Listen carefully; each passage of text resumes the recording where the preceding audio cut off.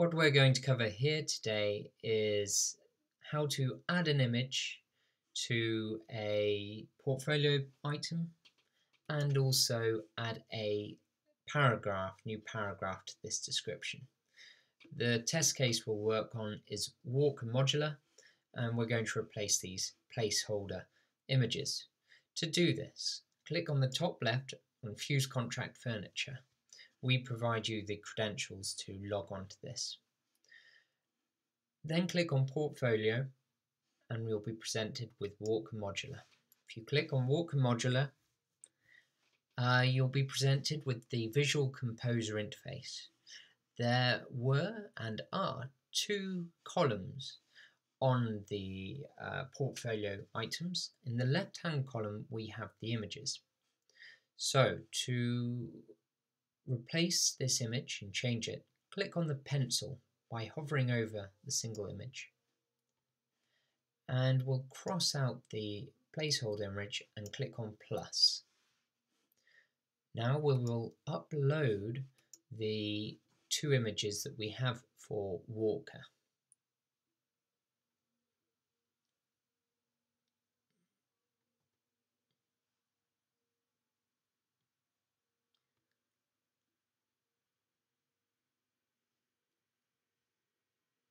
Apologies for the delay. I've realized that they are entitled H by H, and I believe also all of these, Hilton 2, Hilton Hero 1. So I'm going to upload all four of them in one go by selecting them all. I did so by clicking on the first and then holding Shift and then on the last and clicking Choose. We could have done that with just one at a time, but this saves us some time.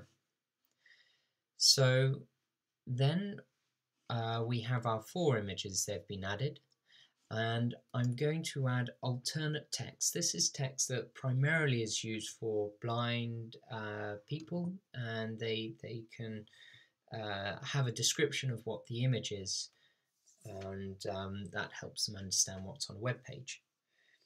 Here I will type, let me see, I believe you called it apologies, Walker Modular. So if we go back and within the alternate text we put Walker Modular and then bathroom, because this alternate text is also very good for optimizing your site for certain keywords. We can return to that later. So I put the same description in each because we are looking at a bathroom in each of these, and we will start with these two images that are of the highest quality. We will click on Set Image, Save Changes. So there's the first image. The second image is a lot easier. We simply click on the cross, click plus, and we've already uploaded it. So we'll then add the image of the sink by clicking Set Image. And we wish to have two extra images. So you could simply click on this duplicate Clone Single Image button, and we'll click on that again to be able to add 4 images in total. As we will see when we save all of this, these images were not all of the same size, and you'll be able to see what the problem is with that when we visit it on the web page. So we should always aspire to have images of the same dimensions. I advise 1024 by 768 is fine, but generally if the width is the same on all of them, then that looks the best. The second part that we were going to do is the space in between the two paragraphs. There's meant to be a space between hospitality sector and as Walker Modular. To change this text, we click on the pencil. And it's not particularly user-friendly, apologies, but if we click on the text and then we scroll down here, we'll come to the description. This is where we want the new paragraph, so we very simply click Enter, Save Changes, and we can see that there's a new paragraph in there. If we wanted to change any other part of this, then this is the table section.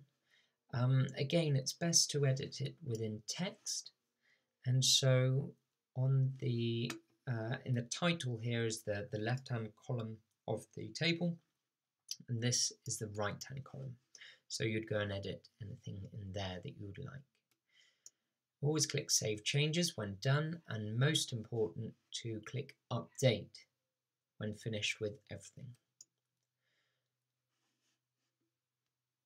So that's us all done. Just before leaving here, this is of course where you enter the title, and here on the bottom right is the featured image, and the featured image is the one that always displays on your home page.